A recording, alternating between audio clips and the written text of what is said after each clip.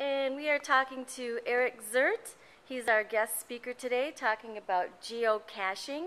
And Eric, why don't you tell us a little bit about what geocaching is? Sure. Geocaching is a high-tech treasure hunt. It's a chance to get out into the woods and find containers that have been hidden by other people. And these containers could be something large like an ammo can or some large Tupperware. They could be something as small as your fingernail that has been stuck to a sign. And what do these containers, these treasures look like? Sure. Well, we've got a couple of examples here. You can see we've got some camouflaged metal containers or a peanut butter jar, something a little bit larger, an ammo box. So the key element is that you want it to be watertight so that it doesn't get moisture inside it. And inside them, when you open them up, you'll find a logbook or a piece of paper to sign to prove that you were there, and some little trinkets. And that's great for the kids. Kids will go out, they love doing the treasure hunting.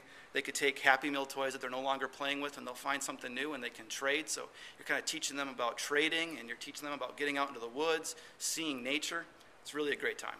And is this something that happens all over the country? All over the country and all over the world. There's over 1 million of them active right now, and there's over 5 million people doing this all over the world. And I would pretty much guess that around the Twin Cities, there's one within a half mile to a mile of your house. Okay, so in the Twin Cities, then, what do you do when it's winter time and we get a little snowfall here? Great question. Sometimes you have to dig, but oftentimes you go out looking for ones that are marked as winter friendly, and they'll be up higher.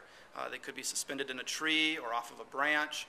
They could also be, like I said, stuck to a sign of some kind. So you try to find the ones that have been put in such a way that it's not going to be completely buried.